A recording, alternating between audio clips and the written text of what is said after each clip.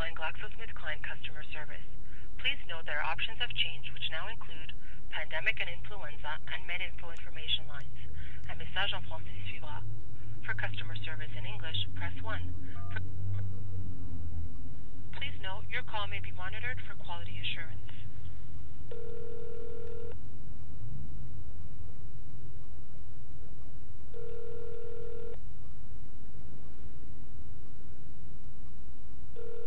Good morning, GlaxoSmithKline. Bonjour.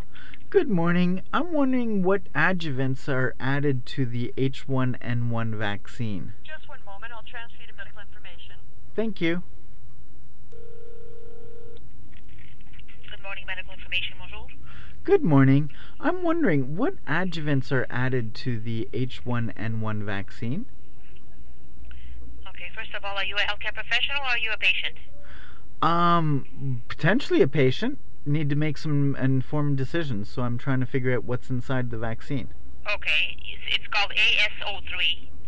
Okay. That's the official name of the adjuvant. You want to know the ingredients of the what AS03 contains? Yes, please. Hold on, I'll tell you in a second. Okay, it has 3 ingredients, the 3 main ones. The first one is squalene. Okay, squalene, yeah. The second one, tocopherol. DL. Tocopherol. Could you spell that for me, please? T like Tom, O-C-O, P like Paul, H-E-R-O-L.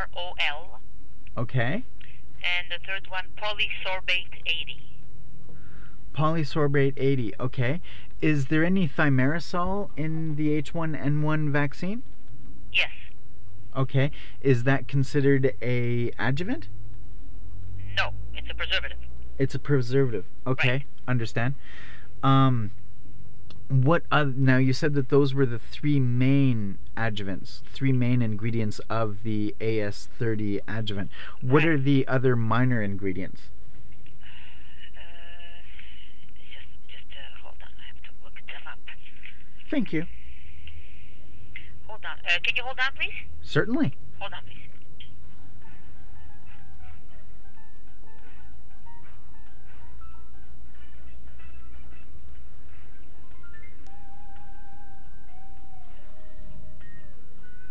Hello? Yes. Yeah, sorry, I can't put a hand on it now. I can't see where that information is because it's all, the product is not on the market yet.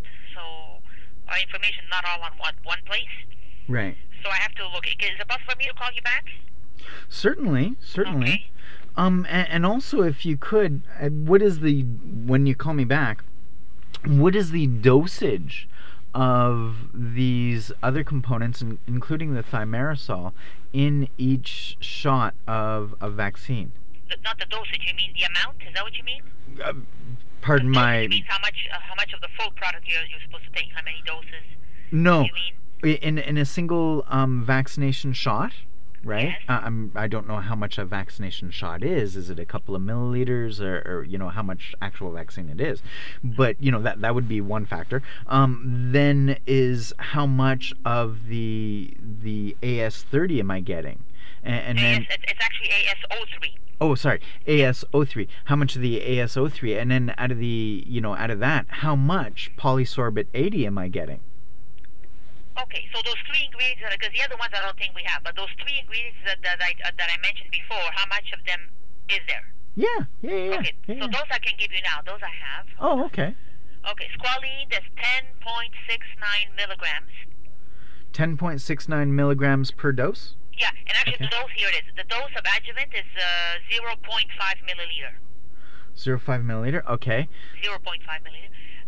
So squalene is 10.69 milligrams. DL tocopherol, there's 11.86 milligrams. Okay. And polysorbate 80, there's 4.86 milligrams. 4.86 milligrams. And is that the same for everyone? Like my children would get the same amount? Or is there different dosages? See that I don't know yet. Yeah, because we don't have that yet. Because we don't know what the dosage will be for adults, for children. We don't know that. Okay. So I'm not sure if this is for an adult dose or what. That I don't know yet. Okay. Well, we should probably assume an adult I think dose. it goes by age. let's assume it's for everybody, but I cannot be 100% sure. Again, the product, we're still doing studies on it, right? Right. So it's not like it's a full product on the market where we have all the information already readily available. Right. That's the thing, Now, are the results of those studies available? I think one of them, you can go on a website. It's called clinicaltrials.gov. Okay.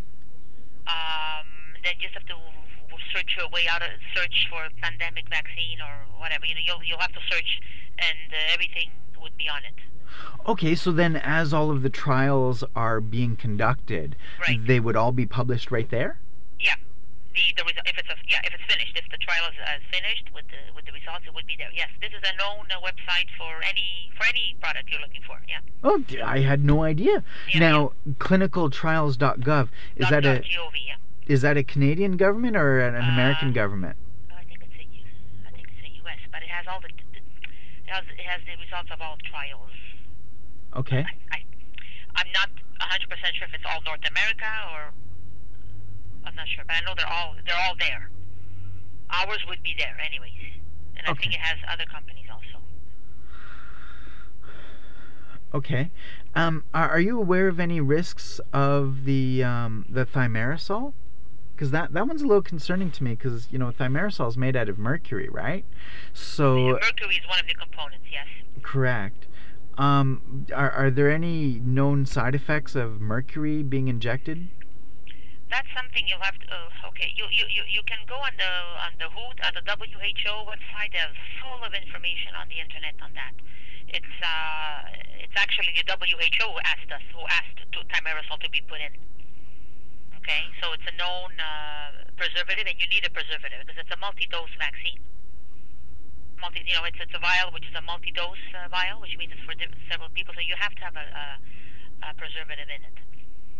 So this the story about thiomersal has been going on for years and years and years, and the consensus is from the WHO and from all the health authorities that there's no risk. That all the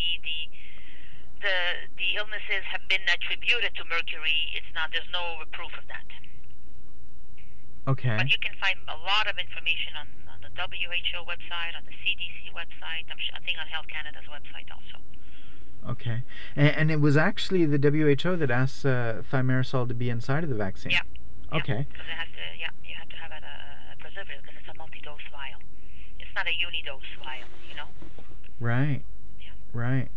Now, given that it's a multi-dose vial, is there any risk of disease transmission between dosages? So, like, they take a dose out of the vial for me, and then they take a dose out of the vial for you. Now, yeah, but they're not going to go with the same syringe in it. Well, are they just changing the needle portion of the syringe, or are they changing the entire syringe itself? I'm sure this multi-dose vials have existed for a long time, so it's the nurse, whoever's giving, will know what to do. So I'm not sure exactly what exactly, but it's not. You're not going to have the same part that went to one patient going to you. It's impossible. So I don't know exactly how it's done. Is there a manufacturer suggested procedure? I'm sorry? Is there a manufacturer suggested procedure? I'm sure there will be, but it will be on the final product monograph, which we don't have yet because the product is not on the market yet. Okay. But in general, this type of thing, it's already the healthcare. Usually, I think usual manufacturers don't give that kind of recommendations. It's the healthcare professional who gives the vaccine or any other product who would know what to do. Usually, it's them who know what to do. Like it's a known practice from all healthcare professionals, nurses, whoever gives injections. Okay. So that they would know what to do. Yeah. Okay. And so now, do you have the amount of? We went through the polysorbate 80 and the ASO3 contents. Do we know how much thiomersal is in each dose? That I might have. I see a 5 microgram here. I don't know if it's mercury or it's thiomersal. 5 microgram per dose. It's just not clear if it's 5 microgram of the mercury or 5 microgram of the thiomersal. Because mercury is a component of thiomersal. Correct. Correct. Hold on, please. Hold Sure. on. Okay, I'll get those answers and I'll call you back. Fantastic. If I'm not able to answer my phone, then please just send it on voicemail. I can leave it on voicemail? Yes, please. Okay, good. Okay. Thank you. Thank you very much. Bye.